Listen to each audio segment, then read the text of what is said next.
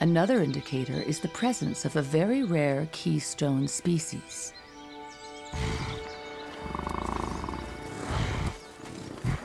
This is the last place in Europe where European bison can be seen roaming free in the forest, in the fields.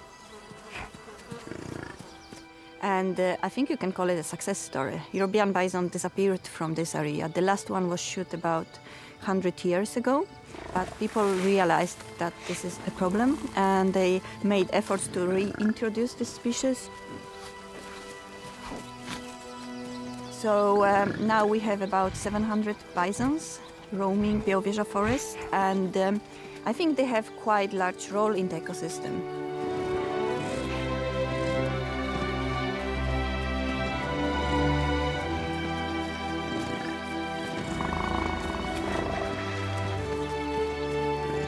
Bringing the bison back has helped make Bialowieza as natural as possible.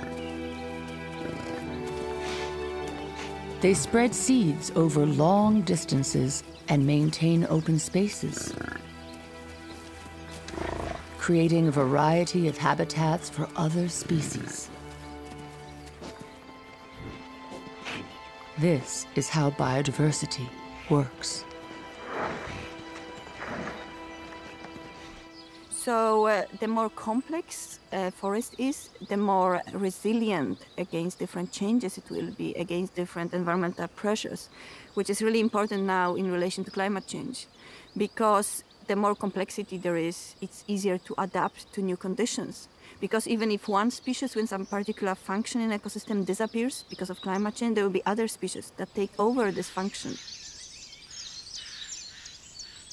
This complexity gives the whole ecosystem a natural buffer, helping it to cope with any disruption. A forest like this is likely to stay healthier. And natural forest is not a stable forest. It's not that you always have, let's say, 20% of spruce, 10% of pine, and 30% of oak. It is changing with time. It's a very long process, but it's changing. I think also that's why it's quite important to keep the forest like this as a place of research where you actually can learn how things work and the different connections between species. And I would say that this is why biodiversity decline is such a worrying thing, because if we have less biodiversity, the ecosystems will be simpler. They will not be that complex as they should be to be able to withstand different pressures like climate change.